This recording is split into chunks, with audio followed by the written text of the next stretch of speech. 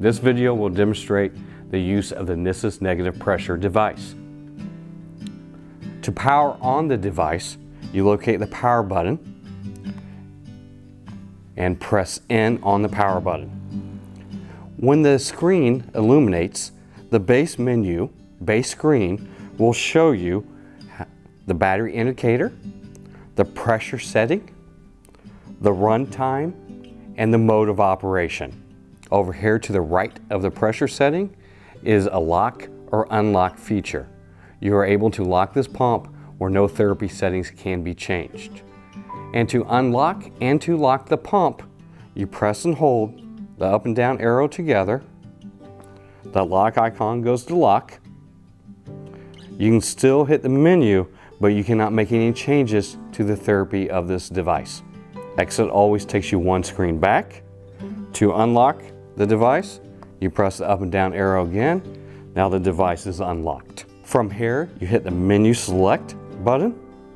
You have four easy icons. You have therapy, you have alarm, you have settings, and you also have a troubleshooting menu.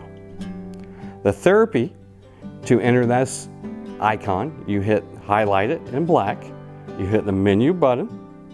You have the choice of continuous or variable intermittent. To change the settings, you highlight it, hit menu select, then the blue highlight shows what pressure setting you want to set this device at. This device can be set from 40 to 200 millimeters mercury. So arrow left or right, right to increase the pressure setting. Once you get the changes per the physician order, you can hit menu or exit button. It says, do you want to accept changes? Yes or no. Comes back out to the base menu, your new pressure setting is set. Access menu again. You can go over to the alarm feature. You have leak, you have blockage, you have troubleshooting. I'll discuss troubleshooting further in this video. Leak and block alarm are the only two alarms that can be turned off on this device. You can arrow down to log display. This will show you the last 150 alarms with the date and time of the alarm. Exit always takes you one screen back. Exit again, back to the menu with the four icons. Scroll down to the setting menu. You have the choice of different options in here. The first main option is changing it from English to Spanish. You can also change the date and time. You can also reset the run time. The run time is now counter on the front of the screen. It helps to ensure patient compliance. Example, if I change the dressing today, I come back 20 hours later and there's only 10 hours on the pump, I know this device has been turned off. To reset the runtime, you arrow down to runtime. You hit the menu select. It says, do you want to reset runtime? Yes or no. Select yes. Hit exit. Exit takes you one screen back. Exit again to the base menu. Now you can see the runtime is back at 0 on this device.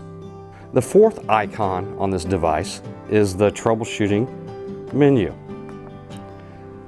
This is where you can read on how to rectify any alarms that occur on this device. You can pull up leak alarm, for example. You can scroll down and walk through step-by-step instructions on how to rectify the alarm. Hit exit back. As discussed earlier, with the troubleshooting menu, you have the ability to read how to troubleshoot an alarm prior to an alarm occurring. This device will also immediately pop up the troubleshooting menu once alarm has occurred. I will show you how this function works. So when this device alarms, this device is alarming leak at this point. You have an icon in the top left-hand corner. It also notifies you leak alarm, mute, yes or no. The mute button mutes the audible alarm for 5 minutes. If the problem is rectified within that 5 minutes, it will not alarm again. If the problem still is occurring, it'll re-alarm in 5 minutes. I'm going to press mute, yes. As you can see, the leak icon is still in the upper left-hand corner of the screen, and the troubleshooting menu automatically displays and walks you through step by step on how to rectify the alarm. You can arrow down, and each step is another point of the troubleshooting to rectify the leak alarm. Once the alarm has been rectified, the icon will disappear, pump resets, you can hit exit to return back to the main screen. To charge the device, the charging port is located on the right-hand side of the pump. Please only use the supply charger with your pump. You will plug in the device. You'll see a blue light illuminating below the power button indicating that it's plugged into AC power. And next to the battery indicator, you will see a lightning bolt displayed indicating the pump is receiving a charge. To power off the device, you have to press and hold the power button for 2 to 3 seconds. Then the countdown begins. 3, 2, 1. Now the device is powered off.